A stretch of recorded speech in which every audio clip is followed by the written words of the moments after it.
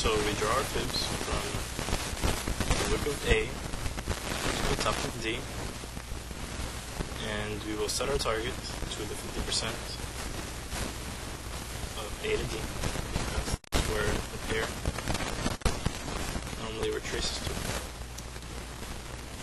the euro yen. In addition, our second target will be the 1.272, because this is the target 2 for all Gartleys and butterflies. Now, as you can see, there was a retracement at the 500, and there was also one at target 2. So this pattern completed at target 1, and then it completed again at target 2. And as you can see how violently price bounced here, this typically means that a pattern was formed. So now let's draw our X to A.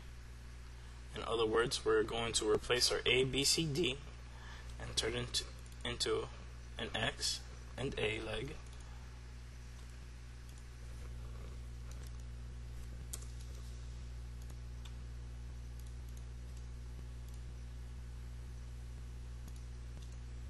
And we will remove our previous pattern.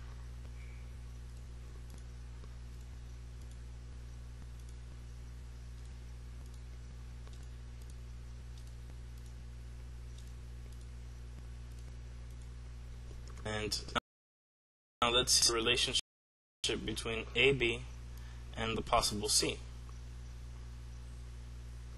Now, as you can see, the BC leg was only a 382 retracement. Now, as I said, when price retraces from the 382 and does not pass it, then it typically ends up being a butterfly. As you see here, it reached the 1.272 of XA, becoming a failed Gartley in this area here. This would have been a Gartley. Failed. This here as well, a failed Gartley, and then turned into a butterfly. So whenever you have a BC leg that is of 382, never trade it as a Gartley, because you run the risk of failing unless you wish to be risky. So now I remove my fib. I draw backwards from B to A, and I place these percentages right on C to measure the C to D leg, and it shows the divergence between the 2.0 and the 2 of X. So XA converges with 200% of C to D.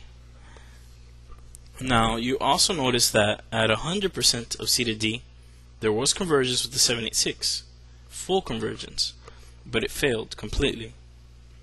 There was also convergence at the 886. It did do some retracement, it had some support there, but it failed and turned into a butterfly at the 1.272. And this is where you would have wanted to have your target, where you would have had it, because you would have seen that it was just a 382 retracement here. Now, this trade over here, at the 127% of C to D, you could have taken it and probably nailed about 20 pips or so, but it would have been pretty risky, and I do not recommend it if you're just starting off. Now let's label our pattern.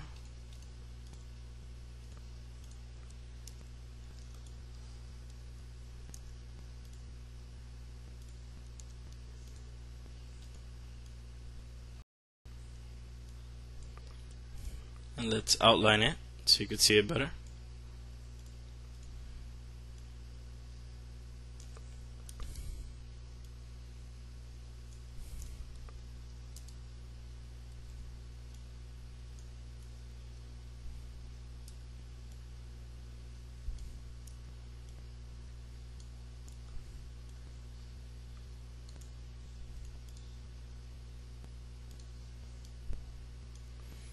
And let's see how far this retraced to. So we will draw from our A to D, would set our target F 50%.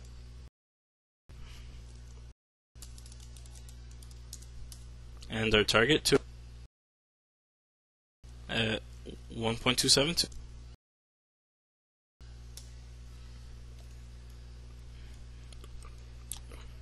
And as you can see here, price barely missed the 500 point by about 10 or 12 pips.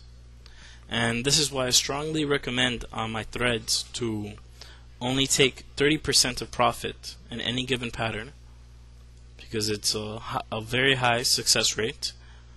Or if you want to be conservative but still get in a higher amount of profit, I would trade the measurement of C to D and only to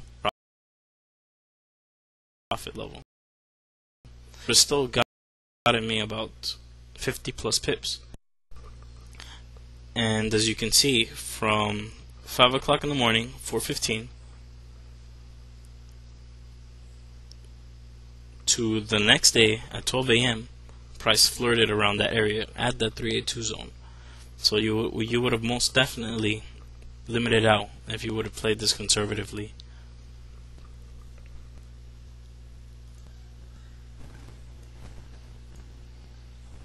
And this is how you identify a butterfly and Gartley pattern using your Fibonacci's